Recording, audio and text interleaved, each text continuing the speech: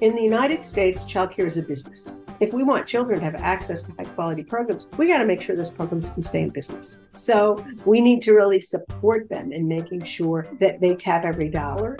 You have people that are in the childcare industry as educators or as teachers, and they get into it because they're passionate about it, because they love it. But in terms of actually running a business effectively and maintaining it financially, they may need some support, and that's where we're able to support them.